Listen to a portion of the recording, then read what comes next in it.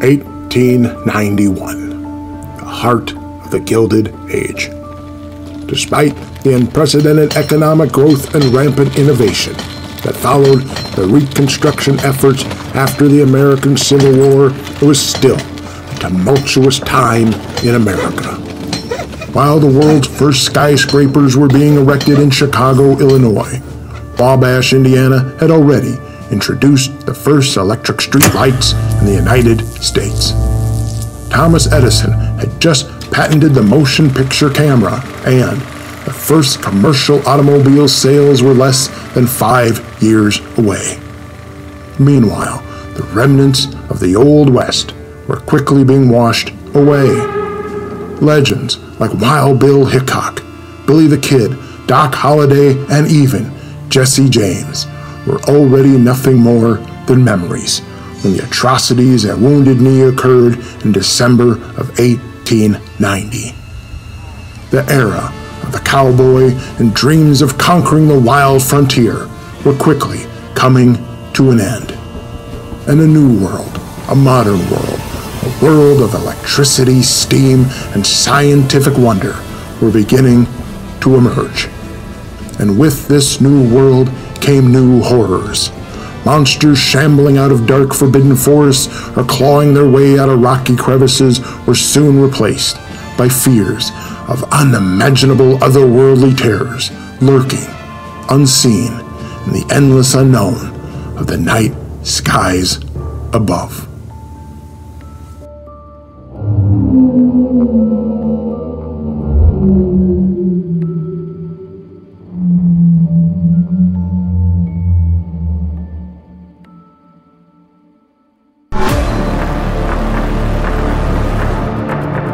History is rife with tales of the inexplicable and the unknown.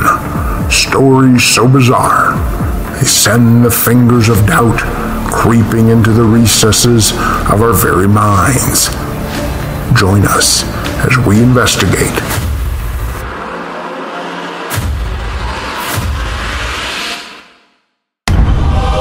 This week in Creepy History.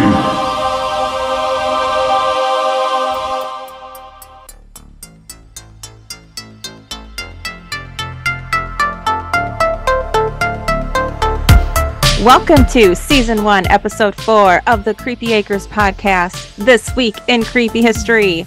I'm Laura Kram, and with me as always is my Bigfoot co-host, Sam Squatch. Hey, Sam. Hey, how you doing, Laura? How's your summer going? Summer's almost over. Well, I mean, oh God, it is. Oh my God. It's been hot as shit. It has, and it's going to get like 100 degrees again next week here. Oh my God. Summer's like almost over, but it's like, f*** you, I'm not letting go. It's like the husband in, what was that movie, Sleeping with the Enemy? Yeah. Jesus Christ. You're never getting rid of me, Julia Roberts.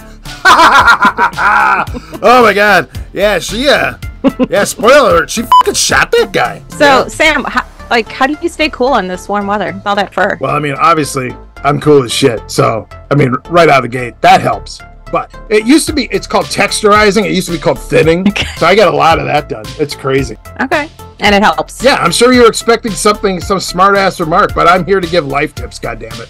I was. Is that our new podcast? Life Tips with Sam? I mean, I suppose. Life Hacks. Life Hacks with Sam. I mean, you'd probably only get about like 3 episodes in. I mean, before I'd be like, I've ran out of shit. I've got nothing. Just the 3 good ones. Yeah, there's only 3 things you need to know about. Texturize your hair, so thin it out, you know. Wipe properly. I mean, that's a big one. You gotta wipe properly. Jesus Christ. I mean, people don't want to talk about it. When you're covered with this much hair, wiping properly is very important. Okay. And what's number 3? I don't remember right now. But it's very important, goddamn. It's very important. Okay. I believe you. Yes. Okay. So, talking about... Don't talk over people, that's what it is. Don't talk over people, that's number 3. Guess what we're talking about on this episode? I have no clue. What are we talking about?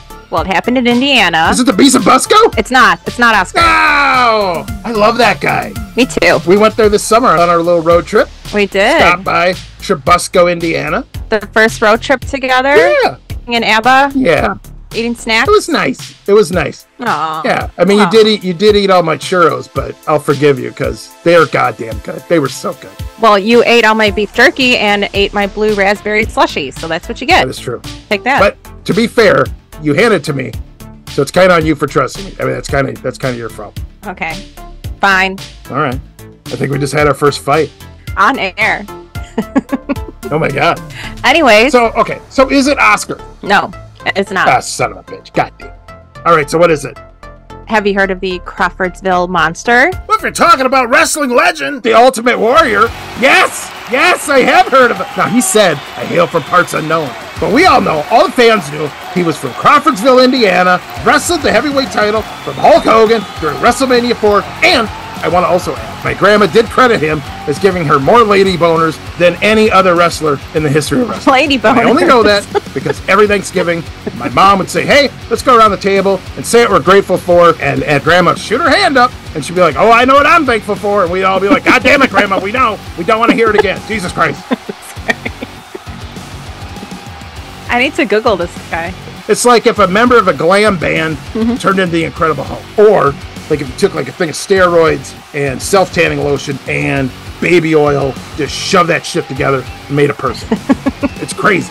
This is awesome. I am very excited. That's not what we're talking about. God damn. Why you keep leading me on? Jesus Christ. I wanted to hear about the lady boner. All right, what are we talking about? What the hell are we talking about? We're talking about the Crawfordsville Monster. Ooh. But that's all I'm going to tell you, because you know who knows more about this? Nathaniel Leonards.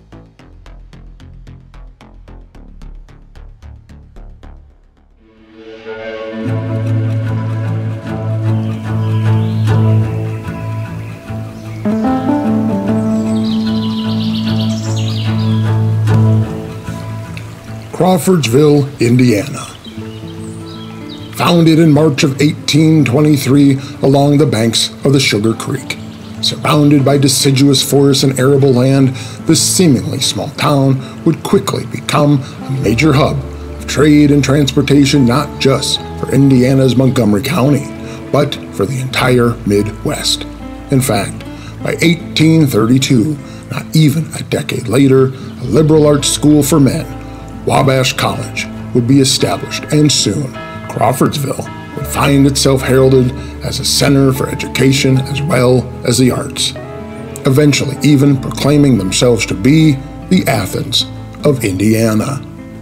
Over the years that followed, the town would be home to numerous great minds and famed writers alike, including Civil War General Lew Wallace, who, while living in Crawfordsville, would begin writing his epic novel, Ben-Hur, A Tale of the Christ, the very same novel that would later be adapted into the now classic 1959 film starring Charlton Heston.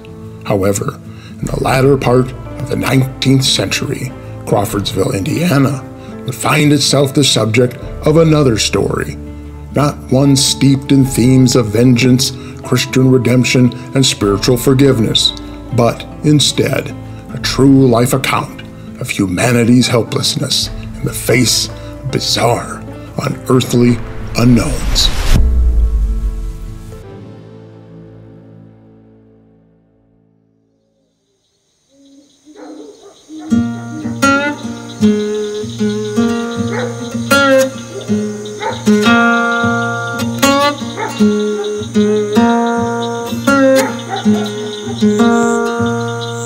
September 5th, 1891. It is 2 a.m. on a cool Saturday morning, and Henry Marshall McIntyre, 33, and Bill Gray, 26, two ice delivery men, are at the stables of their employer, William Martin, in an alley just off East Main Street. McIntyre is hitching up a team of horses to a wagon in preparation for the men's nightly journey to retrieve a load of ice from the ice house that sits just north of Crawfordsville, along the Sugar Creek. Gray, meanwhile, is still busy, working away inside the stables. As McIntyre's hands go about the business of placing on the horses' bridles and yokes, he is suddenly and inexplicably struck by an overwhelming feeling of utter awe and dread. as a wave of terror washes over him, the man stops and slowly turns. He looks about in his unease, but sees nothing. However, he knows something is there. It's just out of sight, clawing at the back of his mind. Something is beckoning to him. McIntyre's eyes turn upward, toward the endless void of the night above. And there, he witnesses something so bizarre that it nearly defies description.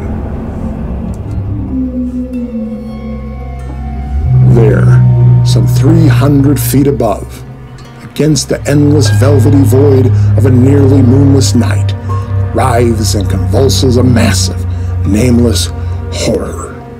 Other than one great red flaming eye, it is utterly faceless, and strange fins seem to run down both its sides, and yet the shape of its white, bulky body is utterly undefined.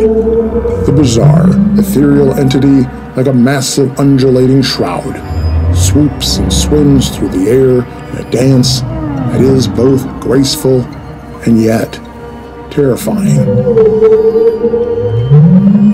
The Weekly Herald, a newspaper out of Huntington, Indiana, would run the following description in its issue dated September 11th, 1891. It was about 300 or 400 feet in the air, and most gruesome in aspect. It was 18 feet long and 8 feet wide, and moved rapidly through the air by means of several pairs of side fins. It was pure white and had no definite shape or form, resembling somewhat a great white shroud fitted out with propelling fins, with no tail or head visible, but there was one great flaming eye. There was a sort of a wheezing, plaintive sound was emitted from a mouth, which was invisible. It flapped like a flag in the wind as it came on, and frequently gave a great squirm, as though suffering some unutterable agony. Just then, Gray returns from the stables to find his partner McIntyre staring dumbfounded up at the night sky at a bizarre and ghastly apparition. Both men, now enthralled, watch in helpless wonder as the otherworldly thing moves east until it reaches the edge of Crawfordsville. There, it turns and circles back toward the Martin property. Gray briefly considers going to the main house and waking the Martin family to alert them to the mysterious thing currently circling their home, but ultimately decides to simply let them sleep. As the two ice delivery men stand in the alleyway outside their employer's stable, watching the ominous entity, another feeling washes over them. They begin to feel exposed as the creeping unease of uncertainty takes them. They have no idea what they are looking at or what it might be capable of. So, with that, McIntyre and Gray retreat to the safety of the stable, believing its walls and roof will deliver some protection. And from there, they continue to watch the bizarre spectacle for the next hour.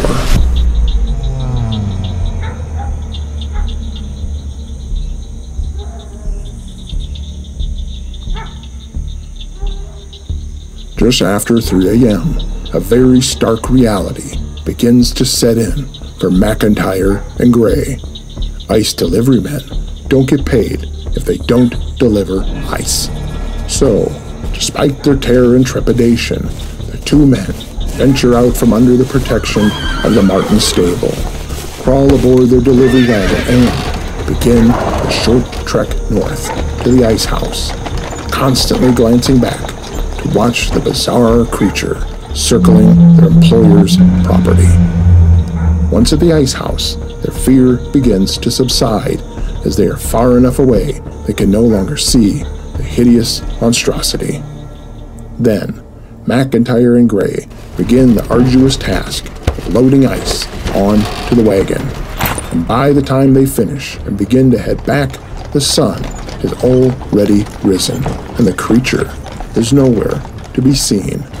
Both men are so disturbed by the encounter that they begin carrying a rifle on their route, vowing to shoot the beast should it ever return. While this may be the end of McIntyre and Gray's account, it isn't the end of the tale, for the very next night, the next chapter in the saga began, when just around midnight, the creature returned.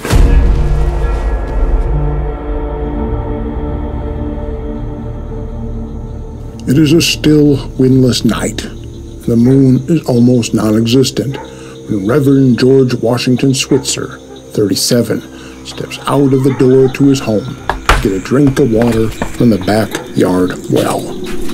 As Switzer attempts to quench his thirst, he too, much like McIntyre the night before, is hit by a sudden wave of dread and fear, like an animal suddenly feeling the eyes of a predatory beast focusing on it from the camouflage of the jungle. The Reverend then finds his attention drawn up toward the heavens, and there, rapidly moving toward him against the starlit night, as if swimming in the sky, is an undulating, writhing mass, twisting like a serpent. Switzer would describe it as 16 feet long, 8 feet wide, but looking like a mass of drapery moving through the air. He would add, "It looked much like a fleecy, milk-white cloud, or like a demon in a shroud." Bewildered, the man calls for his wife Lita, who soon joins him outside. Together, the couple observe the sight, knowing that what they are seeing isn't some sort of cloud or vessel, balloon, or even fabric caught in the wind, but rather it is some sort of entity. It is something alive. Then it begins to descend until the couple loses sight of it behind a neighboring home. The Switzers quickly run out to the street, where they once again catch sight of the bizarre beast as it rises back into the sky. Soon, like the night before, it begins circling Crawfordsville, and, like the night before, Switzers, like McIntyre and Gray, begin to grow uneasy. Soon, they retreat back into the safety of their home and shelter there for the remainder of the night.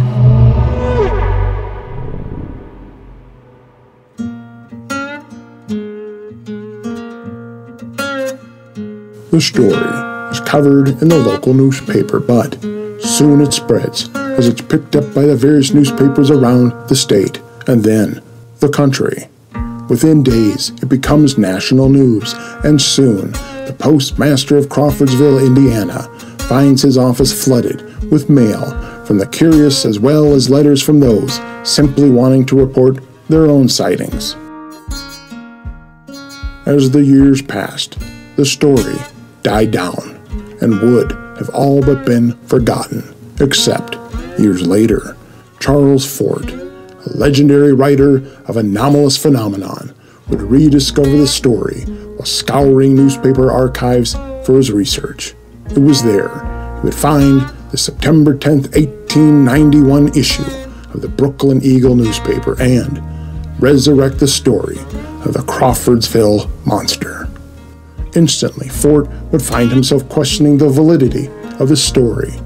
The suspicious Fort was convinced there had never been a Reverend G.W. Switzer of Crawfordville, Indiana. Doubting the man's very existence, Fort begins to investigate and is shocked to learn that, indeed, Reverend George Washington Switzer, now located in Michigan, had in September of 1891 called Crawfordsville, Indiana, home, and there he had served the Crawfordsville First Methodist Church from 1887 to 1892.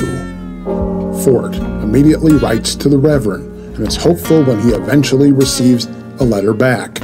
However, the Reverend's correspondence is simply to inform Fort that he is currently traveling in California, but promises a full account of the sighting once he returns from his travels. Unfortunately, Fort never hears from the Reverend again.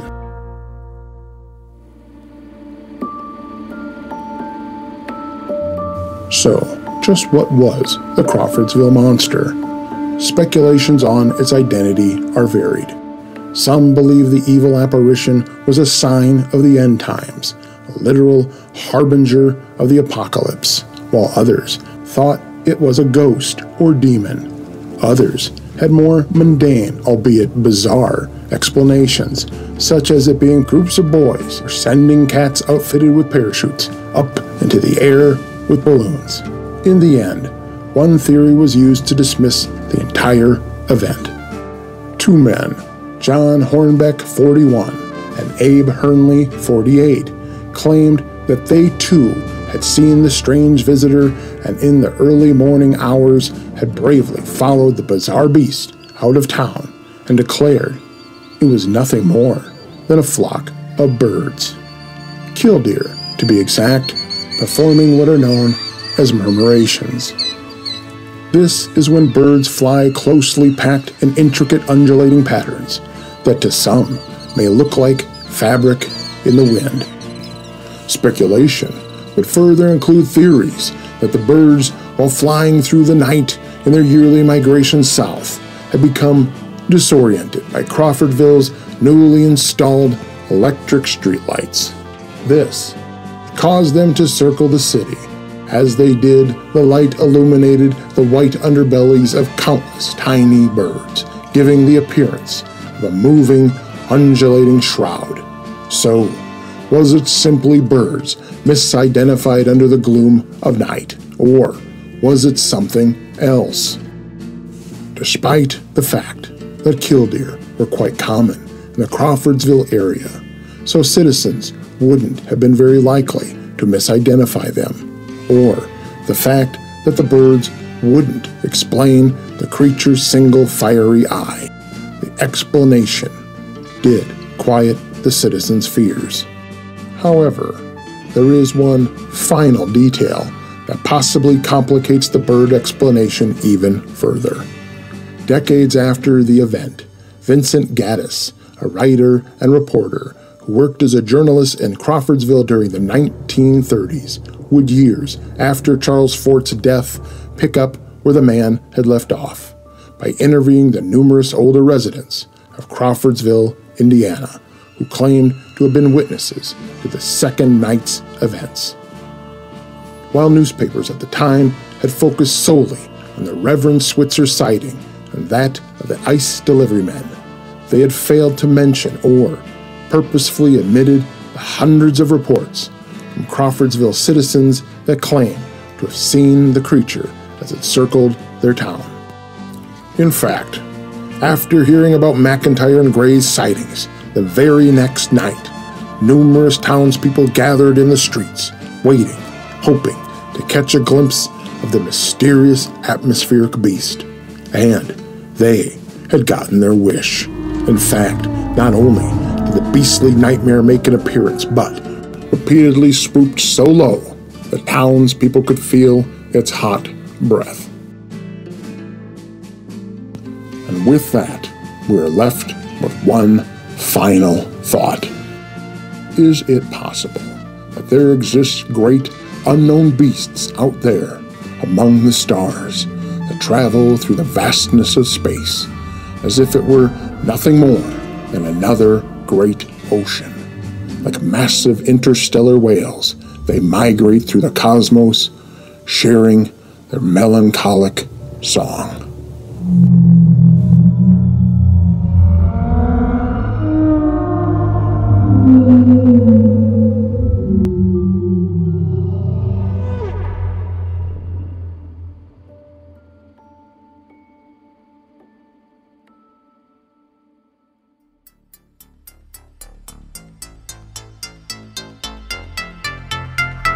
Oh my God, what the hell was that? I like that. That's weird. I'm not gonna lie. This one is icky. I don't like this one. I don't know. What in the heck was that? I don't know. Your guess is as good as mine. My God.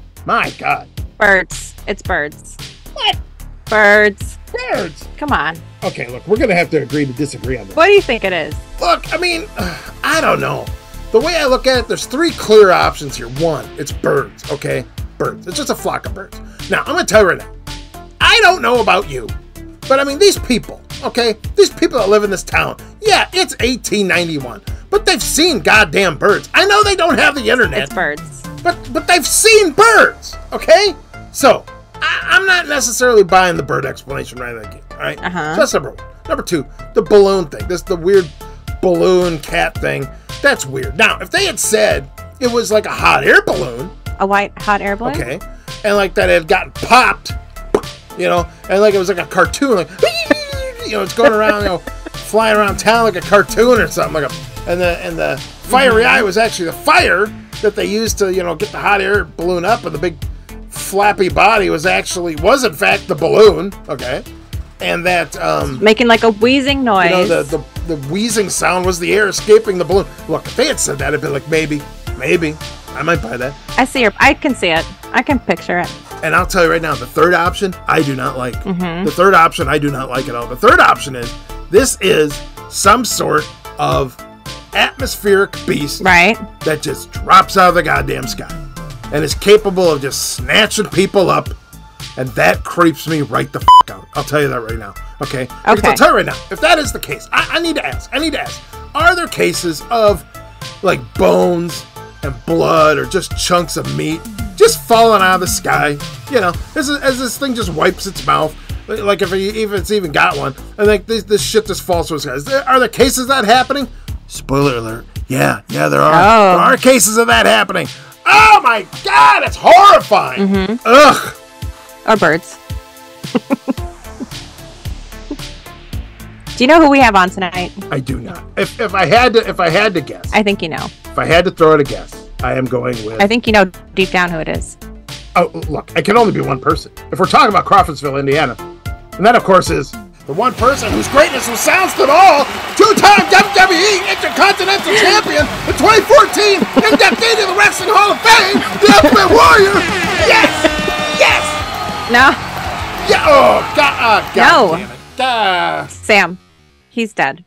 I'm sorry. He died of a heart attack. Dead? Oh, I don't know about that, sister. We've been through this before, okay? We fans thought the Ultimate Warrior was dead when The Undertaker and Paul Bearer locked the Ultimate Warrior inside of a casket, and the WWF officials had to come out and bust it open, and then they had to do CPR on the guy to revive him. You know, we thought he was dead then. We also thought he was dead when Jake the Snake Roberts tricked him into getting bit in the face by a cobra. Okay?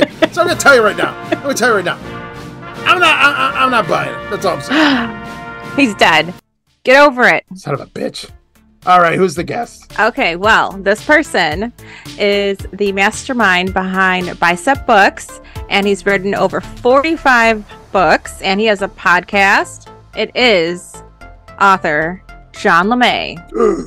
You know who he is? Oh my God! John LeMay, yes! Yes, author of Cowboys and Saurians, which he has. Oh my God, 1, 2, 3, 4, 5. It's got to be up to like 8 volumes now. Oh my God! And he also did an entire series of books with Noah Torres, Real Cowboys and Aliens. Yes. Yes. And he writes about Godzilla and all the lost films. Yes. Oh. You know what? You outdid yourself. Yeah. Thank you. You're welcome. John has a podcast that he's co-host of, and it's called Plot Pit. Have you listened to it? I have not. I don't know if you know this, but I was in mourning. I just found out very recently the Ultimate Warrior passed away. Well, let's talk to John about this. Yes. Yeah. Hopefully that helped your heart a little. Okay. Well, let's enough waiting. Let's get to it. Put him on. All right. So we have John LeMay. He is the author of numerous books, including Space Monsters of the Old West, Monsters of the Old South, and he has a 7-book series called Cowboys and Saurians. He also has another series. This is a 3-book, and it's Cowboys and Monsters. He and Noe Torres co-author another 3-book series, Early 20th Century UFOs, as well as the 4-book series, The Real Cowboys and Aliens. And this isn't even including the many books he's written on film, history, and more. So, John, welcome to the show. It's great to be on here, and this is the first time I've ever heard Sam, and I have to say he kind of reminds me of Charlie from Always Sunny. Oh, I knew you were going to bring up Always Sunny somehow. Yeah. And so I feel really comfortable here. I feel like this is Charlie as a Sasquatch, so I like it. I'm intrigued to get to know him better. you know, it's not an unfair comparison, as I also have been known to fight rodents with a bat and eat cat food before I go to bed. So, I mean, I love that show. Anything with Danny DeVito, I'm there. I'm sold automatically. Yeah, it's the best. John LeMay quotes Always Sunny a lot. It was because he got good taste. I mean, obviously. Yeah. I've been compared to all three of the dudes. I've been compared to Charlie, I've been compared to Mac, I've been compared to Dennis. I don't know if any of those are compliments or not. But you look like Danny DeVito, so. Oh, Ouch. yeah. Yeah. When he was younger, yeah. Look, you can say whatever you want about Danny DeVito, but I will tell you right now, I will guarantee you, all right? It is 100% fact. There are women on this planet right now, tons of them, tons, who would line up gladly for a shot at that tiny, beautiful little man. So how dare you? How dare you? He is America's sweetheart and treasure. God damn it. I'm kidding. Laura can be a bit savage. She is. She does not hold back. Yeah. He knows. I'm not explaining for you. I'm explaining for the audience at home who's listening right now going, oh my God, this is how she treats their guests. Yeah. We're friends. All because of you, Sam. You introduced us. Yeah. Oh, yeah. You know what? I guess I never put that together until just a second. But you know what? In this business, in the biz, as they say, you guys would have met eventually. All right, probably at some point. Oh yeah. I just, grease the wheels and sped things up. Like cash or cocaine. Yeah. All right, so we are talking about the Crawfordsville Monster. Yeah. Did y'all want me to say something? No, don't say anything. Oh, okay. Oh, thank goodness. Don't say a thing. Let's just sit there and look beautiful. Okay. My God, if you people could see him right now, Jesus Christ, it's a work of art. Stop it. Like Laura said, I look like Danny DeVito. That's, He does not, for the folks out there. So as a recap, there was 2 delivery ice guys, right? Trying to hitch up their horse. Yeah. To make the delivery or to go grab some ice. And one of them felt uneasy, right? Looked up in the sky and just saw this weird, what did you even call it? Well, they keep describing it as a big white, shroud. So I'm picturing like a big flag, like a big chunk of fabric, like a tapestry flapping around, But with a flaming red eye. Yeah. And then a reverend saw it, right? The next day. And then supposedly some other town citizens. Yeah, so I don't remember this stuff. I literally had to read my book again like 10 minutes before the show, and this is what me and Noe wrote. So basically that's right, but it's kind of like the opposite. It was the first night this Reverend Switzer guy was going out to his well, and he caught sight of the creature that looked like they called it like a flying shroud, like in different pieces with the flaming eye, and they just watched it. And it was huge, right? Like, What are we talking? Do we remember? Anyone? Yeah. Well, I believe it was described as being 18 feet long, but it was also oh my God, did they say it was like 300 feet in the air? This is the stuff where we get back to that, like, oh, it's 18 feet, but it's 300 feet away. Yeah. How the hell big? How do you even know it's that big? And it's night. Right. Yeah. And then the only other detail I remember is the word got around. So the next night, the townspeople went out and they watched for it, and it returned, and a ton of people saw it. But then, the not so fun part of the story is these 2 guys claimed they followed it through, I think, on ground by horseback or something, and watched it fly away. And they claimed that once it got far enough out of town and out of the fog, they acted like it was just a flock of birds. Yeah. Which I don't really believe, because number 1, that's no fun. And 2, it has the flaming red eye and just all the other weird stuff. And you've always got this world full of non-believers who don't want to believe in the fantastic, and they will do everything they can to explain it away. Mm-hmm. So, I think it was a real monster. And what's also really cool is Charles Fort investigated it many years later. And Fort actually found Reverend Switzer's address and wrote to him and, actually confirmed that Switzer was a real man. And Switzer wrote back and was like, yes, this really happened. I saw it. It wasn't made up or exaggerated for the papers. It happened. So that's a pretty good sign. So just out of curiosity, for our listeners who might not be familiar with Charles Fort, can you explain to them the importance of that person? Yeah, so Fort was born in the 1870s, and when he came of age, I think he just kind of remembered some of the strange newspaper articles he would read growing up, and he decided to start tracking them down and collecting them later in life. And so he was just one of the first. They didn't even have the term UFO back then, like ufologist or cryptozoologist. So Fort just made a habit of collecting all the weirdest, anomalous articles he could find, and investigating them best that he could back in those days. And due to that, anything strange sometimes will be called Fortean or Fortean. So the term Fortean, that it actually comes from Charles Fort's name. That's cool. All right. Yeah. That makes sense. So he really, at that time, like, he was this. I mean, there were no experts, but he would have been the closest thing. Yeah, yeah. First person to really take an interest in it and run with it. I mean, I'm sure people were interested, but he's the one who did a lot of work. This thing, whatever the hell this is, this creature, I don't know. I mean, it almost defies description. I mean, am I right? I mean, come on. It wouldn't be like a flying saucer or like a spaceship. At this time, they probably would have called it an airship. It's not one of those, and it's not. I don't even know if it's a monster. What the heck? Like, what's your take on this thing? Me or Laura? Oh, you. Absolutely. I don't give a shit what Laura thinks. Okay. No, I So I definitely go with what Carl Sagan called the atmospheric beast theory. Ooh. That there's these atmospheric life forms that kind of float around up in the skies that nobody's ever caught one before to prove their existence. Oh. So yeah, I don't think it's a UFO or even an alien. I think atmospheric beast. Oh my God. Now would that be similar to Jordan Peele's Nope? Oh, that was good. Did you see that recently? That is exactly what Nope was, and I don't think very many people realize that. But yeah, Nope was about an atmospheric beast, not a UFO. And I love that movie. I'd love to dig into that movie too. But. Oh, that's very cool.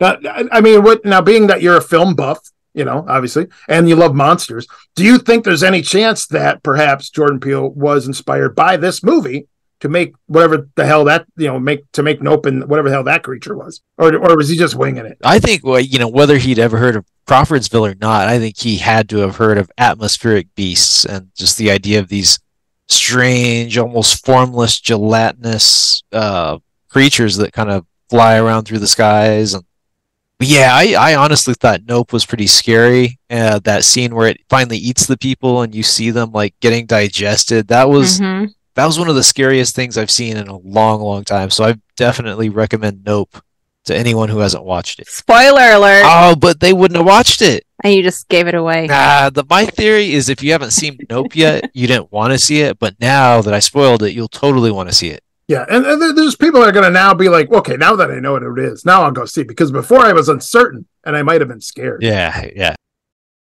Sure. And to go along with what you were saying, like how your belief in that it was a monster and all the other strange things that went along with this, there are the descriptions of how this thing was swooping down over them and they could feel its hot breath. Yeah. And again, that doesn't sound like a flock of birds. And it emitted a noise too, right? Yeah. A wheezing noise. Yeah. Yeah. And again, okay, maybe you could convince yourself that a bunch of birds could sound like wheezing or something. Maybe. But at this point, I feel like they're just trying to settle the public down and make them feel better, Yeah. And did people think it was like a weird cloud too? Like just a cloud that was hovering lower? Or am I just making that up? I don't think I've ever seen that explanation. So yeah, I think you're just making stuff up. No, I do believe there was something about when it was coming towards them. They probably for a moment thought it was a cloud because it's white. It's in the sky, whatever. But I'm guessing that idea went right out the goddamn window, once they saw the flaming red eye. You know what I'm saying? Okay, makes sense. 100%. It's interesting that they went with that. Oh, well, it's a flock of birds. That at no point was it it was a flock of some sort of insect. Because that, I mean, that would have been, especially if there was I don't know what the hell the light source would have been. But if you have a light source, it's like a balloon with something attached to it. They said that kids were putting parachutes on cats and putting them in the air with balloons. Oh, all right.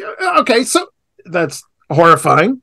That sounds like something Charlie would do. That sounds like a Sunny episode. Cats with balloons. And It does. It's the only way to get rid of sky rats. But yeah, it was what, starlings or killdeer? I think so. Yeah, I think so. I've already forgotten what I read 10 minutes ago, even though I wrote the book. It's just Man, LeMay. I've written like over 50 books now, and that takes a toll on the old noggin after a while. You're so old. There's no more room. There's no more room. Oh my God, I know what you mean. Look, over the summer I decided, hey, you know what? I'm gonna binge watch the Japanese anime One Piece. Yeah. There are 1,074 episodes of that goddamn thing. And I'll tell you right now, when I got done watching it, I can no longer math. Yeah. All that, everything I learned, everything gone.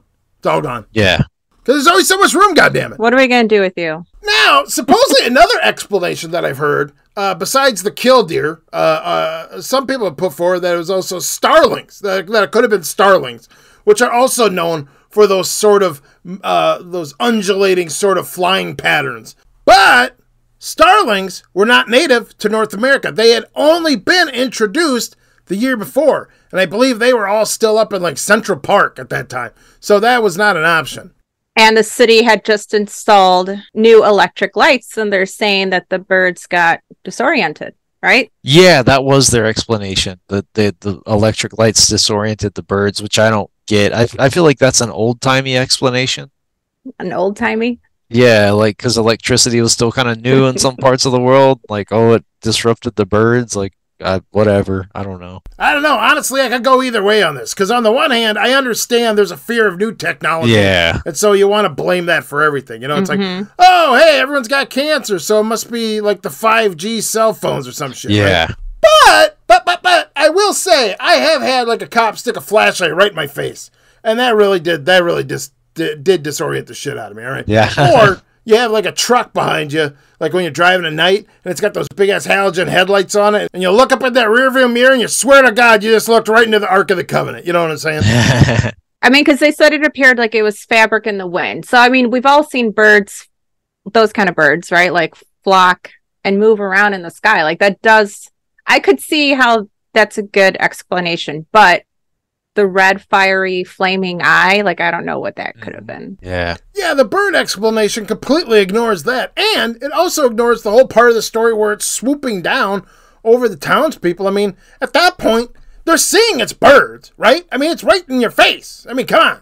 So I just had this random thought, like, what if, that I don't think anybody's ever put out there before, it just hit me. Uh-oh. Exclusive. Okay, what if the red eye was the weird creature, and the red eye, like, was making the birds following it, or the birds were chasing it, and that's why it looked like it was one thing, but it was just the red eye, and the birds all followed it? I don't know. That's a fascinating idea. I have not thought of that before. Yeah, so it'd be like what you're saying is, so the ball, the flaming eye, is actually a craft, or a UFO, or a UAP, or something, and it's emitting light, and the birds are chasing it, or they're drawn to it, and because of that, it looks like one thing. All right, yeah, okay. You know, I like this. This is different. I like that. All right, LeMay. All right. Okay, now I'll even take it to another direction. So, in New Mexico, where I'm from, the witches in flight, they don't ride brooms. They either turn into owls or they turn into fireballs. So I was like, what if that was a witch in fireball form? Oh, damn. And like, I don't know. Like, and that you just blew my mind. It could be. I don't know, because we all want to think of that as strictly a UFO type thing, but maybe it was a witch. Yeah. So yeah, maybe it was like a witch in flight. Yeah. Oh, that's pretty cool. And now, what if the birds following her aren't necessarily following her as if attracted light, but they're doing her bidding? Oh, I like it. Yeah, that could be. That's a big witchcraft thing. Like, because in New Mexico, at a pueblo called Abiquiu, they claimed that a flock of crows would follow the witches wherever they went. Oh, damn. I think we just cracked this thing wide open, guys. Yeah. Maybe we did. Case closed. And here, I was so worried I would have nothing to say, because I like forgot what we were going to talk about. And I asked Laura, like, were we talking about skinwalkers? What were we doing? And she was like, oh, the Crawfordsville Monster. And I was like, oh. What's that? I don't remember anything about that other than it's a thing. It's just a thing. Yeah, we don't talk about skinwalkers around here. Those guys, I owe a couple of them money. So I don't. Yeah. I don't bring them up. Yeah, it's best not to bring them up. Yeah. Like Candyman, you say their name too many times, goddamn things just pop up. Well, that's true. That's actually the real belief for anyone listening who's not from New Mexico, or Utah. If you say their name out loud at night, they might appear. Or if you whistle at night, that's a big superstition for anything. If you whistle at night, you attract whatever boogeyman, the lechuza or the skinwalker or whatever. Yeah. Or the Sasquatch. One to go too, right? Yeah, when to go too. Well, and being that these two guys were out there working, these icemen were out there working. I guarantee you, the one guy was whistling. Hey, he's whistling. Yeah. Okay. Again, I think we cracked this open. Yeah. It's 1891. What else are you gonna do? Yeah, he was whistling while he worked. That's exactly why they made that phrase. Yeah. And I guarantee you, he brought that shit down on their head. I think we cracked it open, guys. This guy screwed up the whole damn thing for everybody. I think so. This is good theory. Yeah. Case closed. Case closed. Shut her down. Well, it's been a great podcast. Next. All right. So, trying to think what else. I feel like we nailed it. Well, we could talk about. I know of. I can't remember the details, but in terms of atmospheric beasts, there was another famous case from the 1920s. Okay. When these weird flying snail-like creatures landed on a mesa in Nevada, and I don't have the book in front of me, but all I remember is 1920s. These strange atmospheric beasts that look like flying snails land on some mysterious plateau in Nevada, and these pilots sight them. Did they salt a snail? I guess they could have. Now, so these atmospheric beasts, are these things that live in our atmosphere? Or are they from literally outer space, just traveling the cosmos, and then they just kind of dip in? Or are they just stuck up there in the clouds, just hanging out? I think both have been postulated as theories that they come from other planets, or they're just native to Earth, but we never see them. Like a time slip? Or what are we talking? Just different realm? Just they're always up there and they don't come down very often. Kind of like in Nope, I guess. Okay. So many of these stories, they are similar, where it's just the sort of thing you don't see, or you only get a hint of it, or whatever. It's always sort of obscured in some way. And then the rare occasion when you do actually get to see it, it's always some undescribable goddamn thing. It's always like a jellyfish, or it's or in this case, like a tarp caught in the wind or something. But then they describe this thing as also having fins, which is just bizarre. It's got fins, but it has no form. I can't wrap my head around that. What about that these people were just making it up? Does the Reverend and the Icemen have anything to gain? So here's another cool thing about the Reverend is in his later years, he actually helped solve a murder in Crawfordsville. One of the other pastor's wives got murdered or something, and somehow he helped the police solve the case. So he sounds like he's a pretty stand-up dude, and pretty truthful.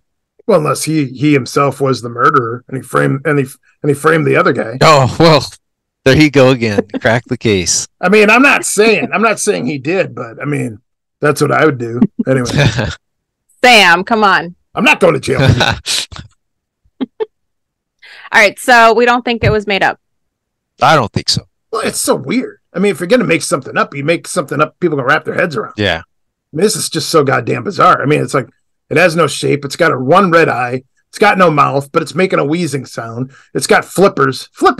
It's got flippers. It's got fins, whatever. I mean, it makes no goddamn sense. I mean, if you're going to make something up, you'd make up like a dragon-y looking thing or something, I don't know. But they said it circled the whole town, right? I believe so, yeah. I think so. But it gives me hope, though, for the other weird articles, because, I mean, I've done 20 books now based on these old articles from Pioneer period, just whether they're airships, UFOs, Bigfoot, dinosaurs, monsters, vampires, whatever. There's tons of these articles. And I'm really glad that the Crawfordsville case got investigated by Fort, because obviously today we could not ask good old Reverend Switzer, did you see it or not? But Fort could. And so the fact that Fort really endorsed it and Switzer was a real guy, we even have his picture in the book, and, that he claimed this really happened, it gives me hope that maybe at least some of the other stories happened. and they weren't just yellow journalism for entertainment. And that happened a lot back then, didn't it? I mean, just a lot of just cranking that shit out to sell papers. Yeah, and there was like this innocent time for us as researchers probably in the 1990s where I don't think we realized that, because like there was a case from Kalamazoo, Michigan about pink aliens that crashed in a UFO and were wearing like Greek togas, and that was taken seriously for just a little while because it was a real newspaper article. And I think people in the 90s didn't stop to think, oh, they were just making this stuff up. Now we realize a lot of those articles were pure entertainment. And I'm of the belief that about half of them are made up by the reporters. Another percentage is maybe made up by the witnesses, but it's still like a real story, so to speak. And then a smaller percentage are actual real stories. Just like there is a story, you know, we all know Lizard Man from South Carolina in like the 1980s. Well, there was also Lizard Man in the South Carolina in the 1890s. You know, strikingly similar appearance, all that. It's like, what are the odds they were writing about this thing in the 1890s and they claim they see it again in the 1980s? You know, so some of them, a very small amount of them, I think are actually real. That's interesting. Yeah. So like, how do you, as you're making your books and writing your books, how do you distinguish one from another? I mean, is there any way to just be like, well, this is obviously crap, you know, or, I mean, is there any way to even tell them apart? Like a real story from a made up story? Sometimes. So occasionally you'll see, when you actually look at the newspaper itself, literally, you know, like you can see what article is on either side of it. When all of the articles are silly and stupid, then you know, oh, this was just the joke page. You can forget about this article. But I mean, as for like legitimacy, let's say you find an article from the 1890s that is describing a dinosaur, and it has the dinosaur actually run with the stance that paleontologists think they ran with today, which is like kind of head and neck in line with the tail. Because so there's a lot of articles about dinosaurs that seem really cool and encouraging from that time period, but how you can tell those are probably hoaxed is the dinosaurs are portrayed as being like kangaroos, because paleontologists in the early 1900s, late 1800s, they really thought that theropod dinosaurs like the T-Rex would hop around like a kangaroo, whereas today they totally don't think that. So I mean, so yeah, if you see a dinosaur article where it's hopping around like a kangaroo, obviously that's probably fake. But if you see an article where it's you know, running like they think a dinosaur would today, that's a good indication that yeah, it happened. And what's even stranger is with the weirdest of these articles, I can usually find the witness and find out that they actually existed and were real. And you just have to wonder, well, did they make up this story for fun? I mean, what was their deal? Well, you know, and to just touch on that for a second about the dinosaurs thing, I do remember hearing a story not that long ago where it was a description of a dinosaur of a literal dinosaur that just sort of stepped out of the fog, and these people saw it, and it was in an old newspaper, and they described its tail as being like a whip, that it was like moving around, and the thing that caught me, like you said, was that as far as I knew, like back then, they always thought they just dragged their tails, you know, like everything, like all the descriptions you saw, like all the depictions you saw had a potosaurus or a brontosaurus or any of those sort of things, that their tail is always dragging behind them, and they're these slow things. Where this thing describes something running with its tail or not necessarily running, but moving faster with this tail whipping around. So yeah, that does it does cause me to think, I guess. Don't think too hard, Sam. Don't want to hurt yourself. I never do.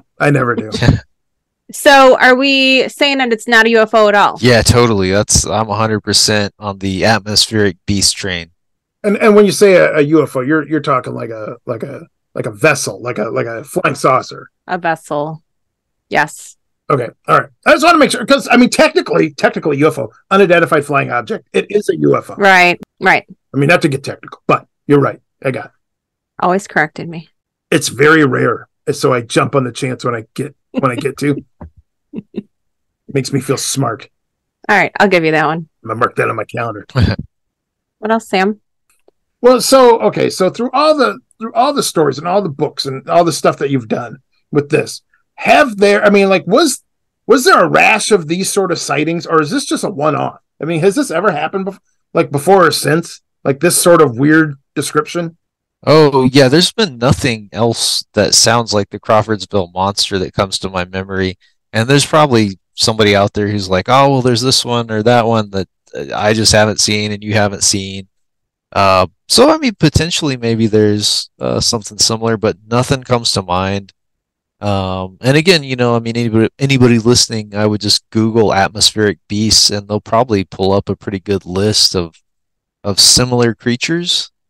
But I mean, in terms of just strange articles, like I said, there's like hundreds of them, just tons of, whether it's dinosaurs, vampires, werewolves, whatever, they definitely wrote about it all the way back then. And this was in Indiana too. Like I can't think of anything else that really happened in Indiana. Right? I remember a lot of cryptids from Indiana. Actually, Indiana loved to tell big snake stories, like about giant snakes or lake monsters. I seem to remember a story from Indiana where they killed something like a Komodo dragon. So yeah, tons of Indiana stories for sure. Okay. Well, I don't know about way back then during the 1890s or whatever, but I could tell you cryptids in the 1900s in Indiana. We had the Beast of Busco, the giant turtle Oscar, There was the Randolph County cistern monster, about some sort of octopus-type creature living in a guy's cistern. There was that one. There was the Mill Race monster, And, of course, what's the last one? Oh, the Green Clawed Beast. The Green Clawed Beast, yes. Out there in the Ohio River in Indiana. It's confusing, I know, but there you go. I'm going to have to Google that. I mean, what I'd have to do is, like, word search some of my books, like, just word search Indiana, because, like, I know Indiana comes up a lot in those old articles. I think they love to write stuff like that, but I just can't remember the specific cases. So, John, would this have coincided around the same time as all the airship sightings? So there was, I mean, the big wave of airships was 1896 to 97, but there were airships prior to and after that, so just not as much as in 96 and 97. Did any of those, are you aware of any of those going through Indiana? Or I know Minnesota had them. Yeah, Indiana definitely, I remember that state having a pretty decent amount of airship sightings. I'm not piecing anything together here. I'm just curious. Don't worry. I'm not building to a big case or anything. All right. Yeah. Just curious more than anything. Yeah, I typed in atmospheric beasts, Indiana, and all it's coming up is Crawfordsville Monster. And then the Beast of Busco, which me and Sam actually went and saw. Oh, that's cool. I would love to do that. Yeah, that's pretty sweet. It's just a big cement turtle standing in the middle of town, but you know what? There's something still pretty awesome about just being like, oh, there it is. Well, I mean, for people that don't know, I live in Roswell, so I grew up with these little cardboard alien cutouts just everywhere. And I think that's why I like Bigfoot and Loch Ness Monster better, is I got so tired of those aliens, I just wanted to see something else that was strange other than aliens. Oh, that totally makes sense. Have you lived there your whole life? Yeah, that's why, again, them aliens ain't shit. It's all about Bigfoot, Loch Ness Monster. That's the cool stuff. Sam, he just said you're cool. Well, I know that. It's good for him. Totally. He's got good taste. We already said that earlier. He's a smart guy. What do you got coming up? Is the witch book out yet? So yeah, that was why my mind went to fireballs on the Crawfordsville Monsters. I finished a book on the witches of New Mexico. I can't even remember what I called that book. I think I'm calling it The New Mexico Book of Witches. Yeah, so you guys can search that. The New Mexico Book of Witches. It's a bigger, more scholarly book than what I typically do. Lots of endnotes and like historical minutia. Just again, basically every single witch story I could find from New Mexico, whether it was like skinwalkers or lechuzas, La Llorona, just all that's in there. It's a big book. And then also, I think by the time this airs, I'll have the 8th book out in the Cowboys and Saurians series, which is called Settlers and Serpents. Ooh. And that one's all devoted to the giant snake stories. Oh. Sam's excited. I do love those books. God damn it. They're so good. They're so good. I do, Sam, one day I do plan on doing a Bigfoot book. I just Chad Arment, I think, already did it a long time ago. I think it's called the Historical Bigfoot. Oh yeah. Yep. Let me Google that and make sure, because sometimes I know this is bad. Sometimes I mix up Chad Arment and Chad Lewis because they're both Chads, and I'll be like, Chad Lewis wrote. Oh no, I meant Chad Arment. Yeah. Nope. Actually, you were right the first time. It was Chad Arment. You had it. Okay, good. All right, good. Okay. Yeah, but I like both the Chad stuff. They do cool stuff. So. Yeah, I got that historical Bigfoot. That is a tome. That you could put that in a pillowcase and beat someone to death with it. It's a big book. Yeah. And Chad did a similar book already to Settlers and Serpents, which is Boss Snakes. So that one's really cool too. Oh.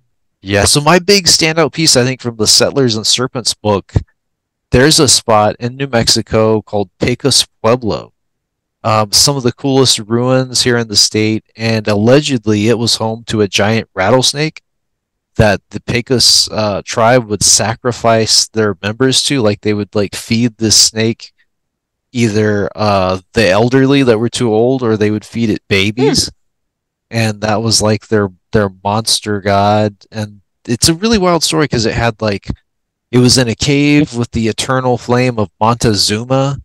Because for some reason they thought Emperor Montezuma from Mexico was born in northern New Mexico and Pecos, and it's a whole wild mythology up there. And I actually went to Pecos this last winter and got to see it in person, and it was pretty cool. How big of a snake are we talking? Just big enough to eat a person, I guess. However big that was, yeah. That's a damn big snake. That is a damn big snake. Because I'll tell you, anacondas go get up to almost 30 feet. And they technically can't eat a full-size person because they can't get past the shoulders. But if you're small enough, maybe. I don't know, a baby, they could definitely eat. I mean, I could polish off 2 babies myself, no problem. But the snake, that's a whole different story. Okay. Are you going to be at any events promoting your books or anything? One thing I'd love to promote that I haven't really gotten off the ground yet, everybody knows me for nonfiction. I did a novel about Billy the Kid. It's an aging Billy the Kid who faked his death, returns to Fort Sumner, New Mexico to fight an evil skinwalker. So if somebody wants to try out my fiction, that's called Once Upon a Time in Fort Sumner. And don't you have a podcast? Thank you my co-host on my podcast would be so mad at me. So I have a friend in Roswell named William Atkinson. He came up with a really cool idea, which is we take 3 weird old stories, just like the Crawfordsville Monster. We did an episode on that. But we take these old weird stories like that, and we combine them with other weird old stories to make a fictional book or movie pitch that we just brainstorm live on air. And so it's called Plot Pit. Plot Pit. So, with Plot Pit, you'll learn some facts and some cool stories, but then you'll also get to listen to me and William and whoever our guest is that week just make up some crazy movie pitch out of these strange stories. That may be the coolest idea I've ever heard. For a podcast ever. My God, that's awesome. That's awesome. Well, maybe Sam could be on it sometime. Maybe we could do a Bigfoot episode. Ooh. Oh yeah. Don't threaten me with a good time. That sounds awesome. Yeah, you'll have to watch your language. We keep Plot Pit pretty palatable, but otherwise, I think you're a good fit. Yeah. Fuck. Don't worry, my mom is somewhere right now, just cringing, like I can hear him. She can feel it every time I swear. It's like just. Is your mom Patty from the 67 footage? Is that Patty? Is Patty your mom? Patterson Gimlin. My mom's name actually is Patty. This is actually true. And I just want to say, I mean, not at that time, she was young, and some cowboys wanted to take some photos of her out in the woods, and she needed to make a couple bucks. So whatever, she did what she had to do. God damn it. That's fine. I don't judge. Yeah, that's no, man. I mean, she's an icon in the community. I know. And exactly. And you know what? I just want to say that film of her, granted, yes, she is in the nude, but it is tasteful. So again, tastefully done. You know what? It was the time. It was different. You know, it's all flower children and good times. So it's okay. It's fine. Yeah, Woodstock. Yeah. I mean, my dad didn't understand. My dad was pissed, but now I will say, it's okay to call her Patty. She's going to cringe. She's not going to like it. You can get away with Patty, but under no circumstances call her Patsy, okay? Or they'll end up like my aunt. She ripped that bitch's arms clean off, okay? So just be safe. Go with Pat. Also, do not look her in the eye. She's old school. She'll take it as a challenge. All right. Anyway, that said, yeah, I got to say, your book series of Lost, like was it Kong? Is it Unmade? Yeah, Kong Unmade. Yeah, and like all those books that you did on all the movies that didn't get made. I'm gonna tell you right now, there are some gems in there. There's some real dogs, but there are some gems in there where I'm like, God damn it, why didn't that get made? That is just amazing. Like that would have been so good. I did a Lost dinosaur movies book. It's called Lost Films of the Lost World. So it's all the best dinosaur movies that never got made. You just rung a bell. Somebody else I want to promote, which is Stephen Bissett, who wrote for Swamp Thing. Oh yeah. So he's a really nice, cool guy. I've actually talked to him before a couple of times, and he has written a few books under the title of Cryptid Cinema, which is all about, you know, Bigfoot movies, Loch Ness Monster movies, and I think he's already got one out, but he's going to do another one called, I think it's like Cryptid Cinema Boggy Creek Prime. Oh yeah, you know what? We were at Monster Fest, and it was there. I got an autographed copy. Yeah. But Cool. I thought they told me it was only the first chapter. Yeah, that one. Yeah, it's just a first chapter preview, and he calls it a chap book.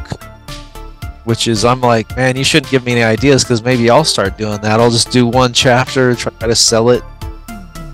You know, sell it to people like Sam who'll just buy my stuff, and then I'll feel bad. But yeah. Oh, you're damn right. I'll buy anything, man. I don't care. I love that stuff. I can't get enough. You kidding? Very cool. Where can people find your stuff? Just type in my name on Amazon, and a bunch of books will pop up. I do have a website. It's bicepbooks.com. All right. Well, John, thank you so much for being on, and we want you to come back and talk about some more stuff. I would love to, and Yeah. I'm totally down. So it sounds good to me. Yeah, Awesome. Just keep cranking out the books. We'll bring you back. Sounds My God. good. Thanks, John. All right, thanks guys. I enjoyed it. All right, bye. Oh, you know what? That's John LeMay. He's a pretty good guy. He's a pretty good guy. He's pretty swell. I like him. Yeah, you know what? And I love when you meet these guys. Like I've been reading the guy's books for years. To finally talk to the guy, I mean, not technically in person, but to actually talk to him, you know what? It makes me feel better about giving him all that goddamn money, because it has been a shit ton of books. Yeah, I have a couple, so I'm gonna have to buy some more for my collection and read them. Yeah, you got a lot of catching up to do. I do. A lot of catching up to do. So Yes. tell me this. Now we're done talking to John. Okay. Mm-hmm. How do you feel now? Are you still thinking it's birds? Well, you kind of sold me with the hot air balloon being popped. I'm gonna tell you right now, that was the liquor talking. I've sobered up since then. No one in their right mind would believe that story. Okay, what are the chances that you think it is a flock of birds? Like killed deer? Yeah. No, absolutely not. I am telling you right now, 100% certainty, no reservations whatsoever, 100% atmospheric beast. That's what you think, really? Yes, it is a living creature that came down from space or the upper atmosphere, and it just floated down and I don't know, scared the shit out of a bunch of townspeople and went back up. I don't know. God damn it, I don't know. I gotta think about it. You know what? Forget it. Yeah, just why don't you do the outro? Let's get out of here. And we got a road trip to plan because we're going to Van Meter. Woohoo! Van Meter, Iowa. Yeah, home of the Van Meter Visitor. We're gonna make it fun. Goddamn right we are. It's gonna be a blast. I cannot wait. Look, this is like this is like the third year I've gone. All right, I'll tell you right now, it is so much fun. I love that damn thing. I love it too. You better not steal my beef jerky. I am gonna buy you a whole new thing of beef jerky. I am sorry. I am gonna eat half of it though. What? Sam, do you know where people can find us? I do not, but I know someone who does, and her name is Laura Kram. Laura, Hey, that's me. fire away. You can find us at creepyacres.com, and you can listen to us wherever you get your podcasts, also YouTube, and we're on the socials, Facebook, Instagram, Twitter, which is now called X, Threads, and we have merch at tpublic.com. Am I missing anything? Look, I'll be honest with you. I wasn't really paying attention. Look, Laura, let me just say this, all right?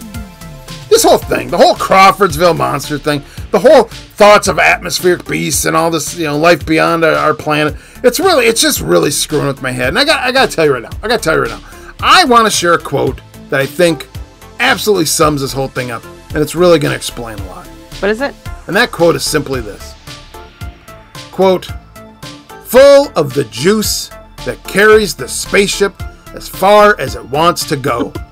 Because when the moon is blood red, the heavens have opened up from above. You've got the power to make the skies rumble and the earth shake. In the sheets of the wind, then I will survive. End quote. Those are some pretty wise words.